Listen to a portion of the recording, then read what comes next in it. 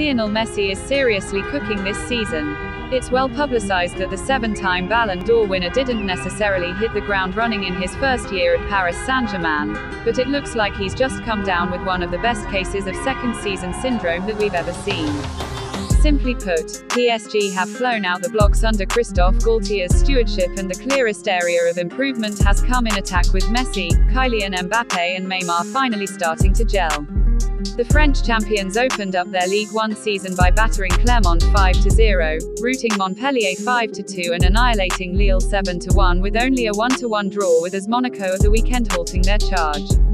However, it was normal service resumed on Wednesday night as the Parisians returned to winning ways with a 3-0 triumph at Toulouse that showcased exactly how much Messi means business this season.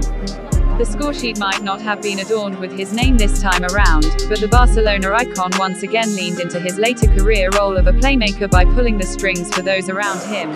So let's walk our way through Messi's latest impressive performance in 2022-23 by kicking off with his assist for Neymar, which was certainly the lesser of the pair but still deserving of praise. After all, it was the deftness and vision of Messi's cute pass into the penalty area that rounded off a slick team move and played Neymar, who has been in frankly terrifying form this season, clear through on goal.